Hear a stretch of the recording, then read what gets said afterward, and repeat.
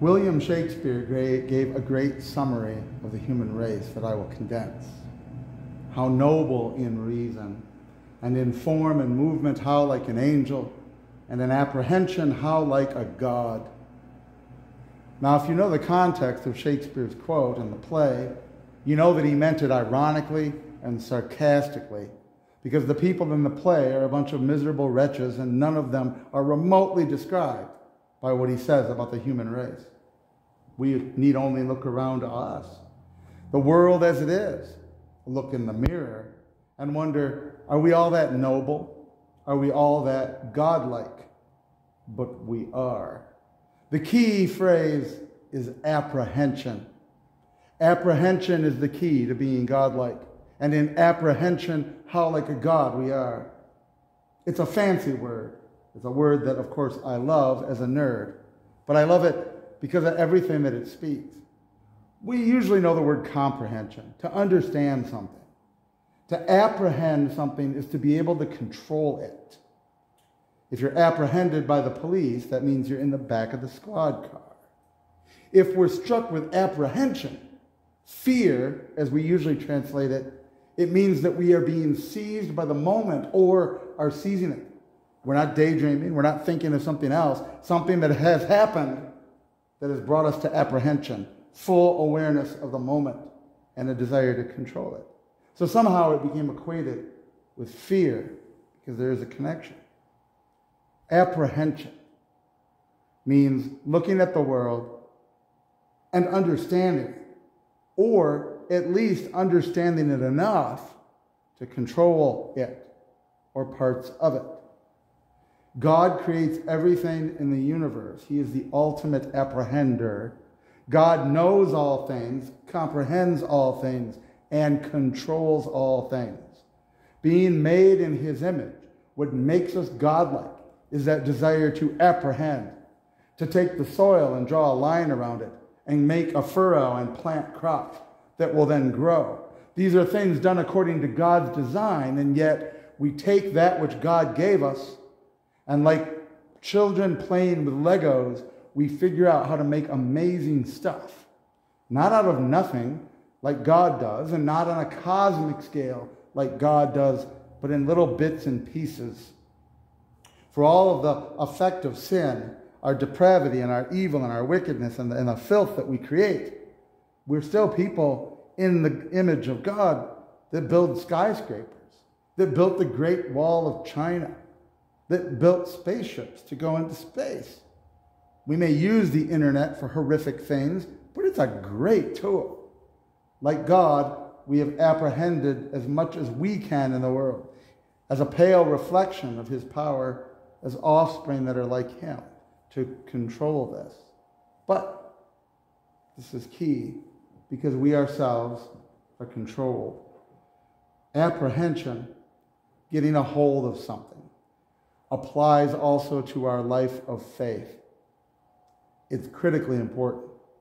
How are we apprehended by God? How do we apprehend faith? How do we take hold of a life of faith? How is it that God gets hold of us? All right, maybe that is overcomplicating it a bit.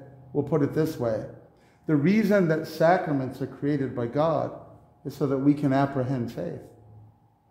If we didn't believe in the sacraments, and sadly there are denominations that do not, there's a lingering question.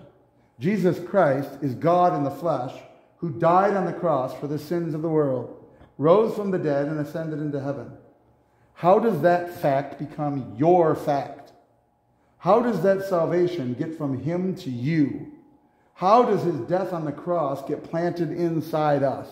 How can what he did 2,000 years ago be present right now? And the fancy word is apprehension. We may know the historical facts, comprehend that Jesus died on the cross and rose again. But until we have apprehended it, taken hold of it by faith, had it deposited inside of us, it has no effect. It really doesn't. The key way to how this enters us is the sacraments. Where the finger of God literally reaches down from heaven to touch us, to reach inside, to write something new inside us in our hearts and on our minds, to change who we are inside ourselves and in his view, before his face. In the presence of God, we become changed because of what Christ did, but also because of the way Christ gives that gift to us. He does it because he's still alive. He is risen. He's glorified. He is the high priest in heaven, as Hebrews mentions. And he gives us this indelible mark continually in our soul through baptism, through absolution, through the Lord's Supper. These ways that he touches us and we touch him. That there's this moment of crossover to the cross from 2,000 years ago.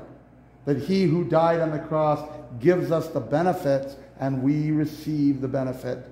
No less than becoming one flesh with him by consuming his body and blood, and you are what you eat. It is, as Hebrews said, a propitiation, which is a sacrifice that is ongoing forever. His death on the cross was a sacrifice that happened then, but it is a propitiation concerning our sins, because it is continually given to us the benefits of that cross over and over and over again, continually for the rest of our life. This is how we apprehend him, and he apprehends us. It is something deeper and more beyond just his reaching down and scooping us up. It's his making us something new and continually depositing this information and this faith and this substance into us that makes us truly alive unto eternal life.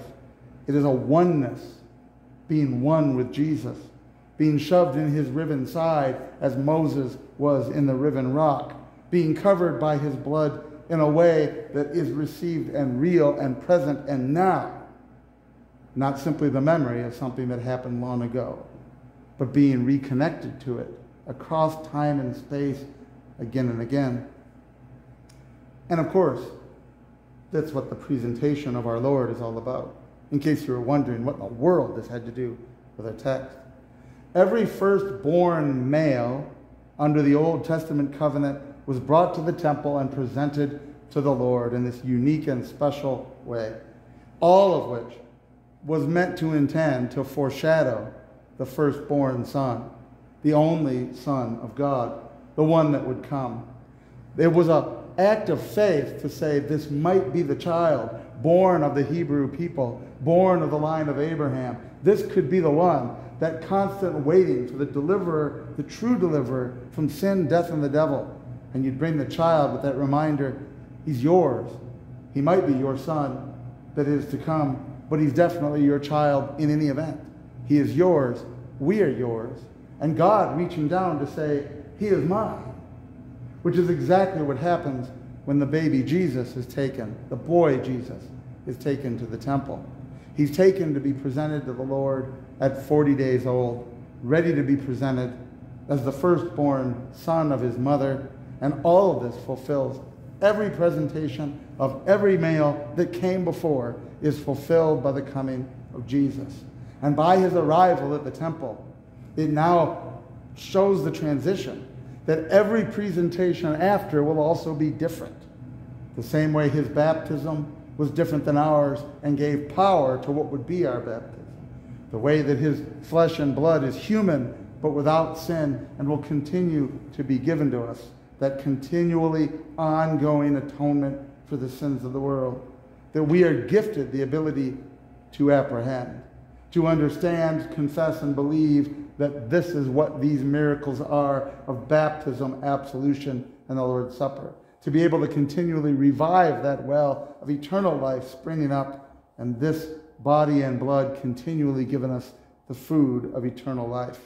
Again and again and again, the Lord brings us here, apprehends us, and presents us before himself.